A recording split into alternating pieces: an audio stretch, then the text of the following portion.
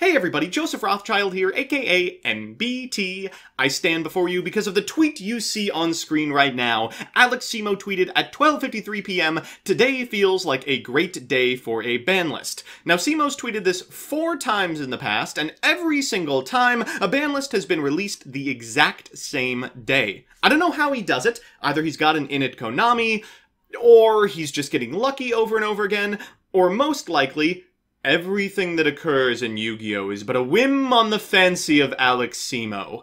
Regardless, this is terrible news for me. I don't have time to put out a reaction video today. I'm spending the next couple of hours studying for torts, and then the subsequent 4 taking the exam proper, which means that if it's released today, I won't be able to capitalize on the engagement of people uploading live reactions. I won't even find my way into the Farfa compilation! I've even been practicing my Pog face. Watch this.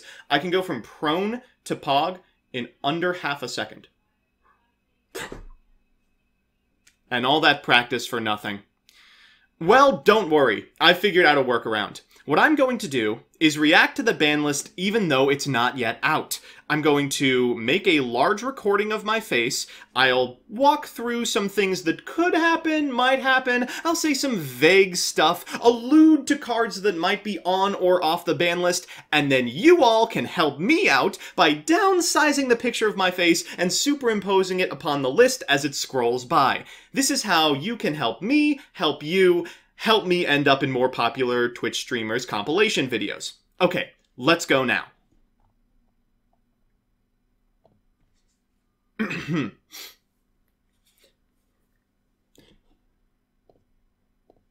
And if you're a streamer, here's where you can start. Hey everybody, Joseph Rothschild here, aka MBT, and what do you know? The Yu-Gi-Oh! Ban list is out! Now, I have not seen any portion of it, and I am very excited to see what it changes. Yu-Gi-Oh! Has been a frustrating game for me these past few months. The meta is technically diverse, but every top deck is so unfun to play against. I certainly hope this list is going to bring in line the power level of some of the top decks, give the secondary tiered decks a chance to compete, and overall create a more fun play experience for everyone, as I'm sure Konami intends. So let's go right now to the list. Okay, and... oh shoot, sorry, this is the EU one. It updates a little bit later, so we'll just... ah, there we go. And there it is! Okay. Let's start with the bans.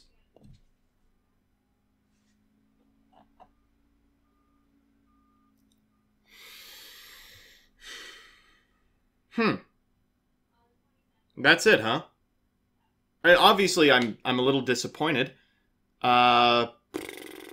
It's fewer than I'd expected. Most of the top decks, of course, will still have to redo some combo theory. You know, this is a pretty critical piece, but I don't really see how this removes any of them from contention. Maybe I'm, like, overestimating combo theorists, too.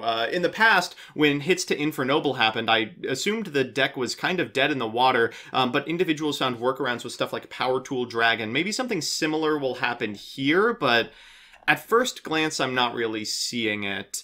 It's hard to evaluate because, like, obviously there's a lot of really powerful, innately strong cards in decks like Dragon Link and Infernoble Knight and Dinosaur, and a lot of them exist regardless of what has ended up on the list, but I would have liked to have seen more.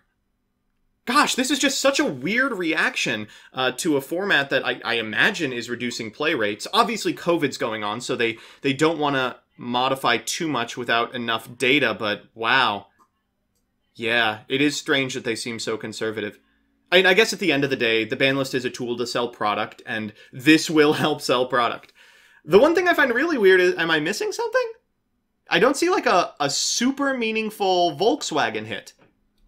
I guess the deck isn't, like, tier 1, so it's not the worst thing in the world, but that seems to be an early contender for best deck in a post-ban list environment. I mean, they pretty much lost nothing. No self-respecting VW player was making lines in a vacuum that ran up against the cards that are on this list anyway.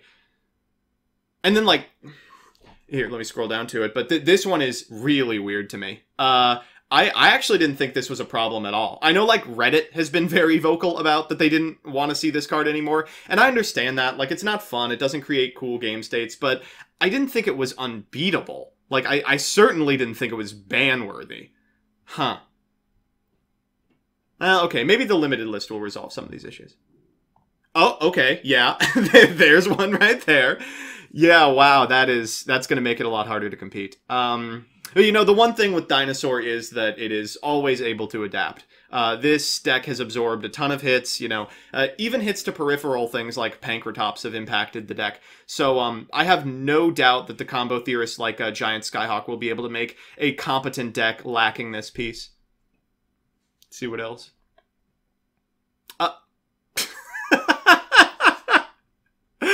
Sure. I mean, yeah, obviously that's fine. This is one of those cards that could have gone from banned to unlimited, and it literally wouldn't change anything. I guess it's fine that they're putting it to 1 first. Maybe someone will figure out a way to break it, but I doubt it. Oh, God. Wow, and that's it for limited, huh? Okay. Yeah, way fewer cards than I expected to end up on the list, but, you know, it'll still have an impact. I guess let's check semi. Yup, I mean, unsurprising. God, someday they will remove this list, and then I will be the first one there. And then, yeah, the unlimited section. Yeah, the semi-limited section is basically just being used as a quarantine zone for the unlimited cards, so it makes sense that, like, the movement is in that direction. Happy to see these finally come all the way off, though, you know, if they weren't doing anything at 2, obviously they weren't going to do anything at 3. Maybe I have some, like, paleo friends I can get back into the game who quit after Toad was limited. Finally, you can play your tier 1 meta-destroying threat. Ah, shoot. Well, we weren't able to get to 10 minutes, but those are my honest opinions. I guess I would say that I'm disappointed. That I'll wait for it to sink in a little bit more, but I would have liked to have seen more hits. You know, this changes, I think, probably hand trap math, for sure, and it changes the mechanism by which individuals will get to their combos. You know, we're not going to see, like, Linkross into Martial Metal from Halka-Fibrax into Cyberse Integrator, maybe, every single game, but we'll still see something, like, similar. And a lot of these really powerful cards that enable these lines are still legal, so it doesn't really matter what particular enabler you're hitting. I have no doubt that individuals are going to find other versions of it. It just seems like another list that sort of dances around the problems of what makes the top decks, like a critical mass of really good, independently powerful cards that you'll have to deal with an iron fist if you ever want the meta to change in any meaningful way. I also wish they would have been a little more liberal with unhits, right? Like, what do these exactly do for the game? Like, unlimiting a Saki card, or putting a Saki card from 0 to 1, doesn't change anything other than, like, enabling me to make a Turbo Tuesday or like a YouTube combo person to upload a couple of new videos. It's not going to impact the meta in any given way. And if you're willing to explore that design space, why not do it for a ton of stuff? Like, I think a lot of similar cards could have come from 0 to 1 or even 0 to 3, and they're just not willing to entertain it. It seems to be like almost performative in a way, like, yes, we're willing to unhit cards, but only when we are absolutely certain they will not only see no play, they will also enable nothing. Yeah. Oh well. I mean, at the end of the day, the thing that's keeping me from playing a lot of Yu-Gi-Oh! Right now isn't exactly the metagame as much as I decry it, it's COVID-19.